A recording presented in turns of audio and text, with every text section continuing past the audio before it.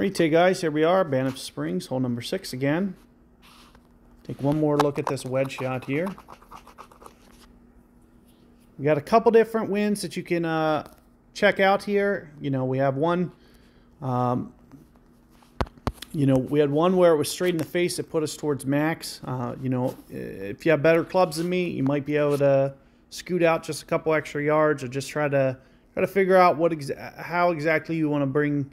But what I recommend is definitely trying to get this down here as far as possible. You'll see I'm trying to get this up pretty much to the end. And we are also going to 6.3 here.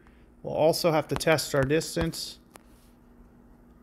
So there's max. I'll typically zoom out. This looks like maybe, it's right around 50, 60. And pulling up here. So that's the slider position that I'm going to use. I'm going to be a little bit more exacting on this because you'll see 54%, it's not 54% ring adjustment. So you'll see it's 2.5 versus 6 some rings.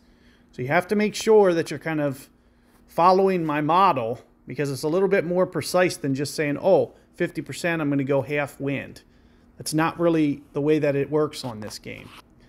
So, do pay attention to the model. It's going to give you your best bet for hole out on those wedges.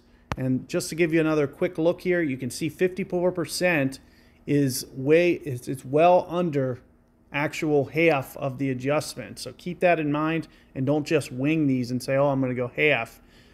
Actually use the slider on those wedges, the rough irons, the sand wedges.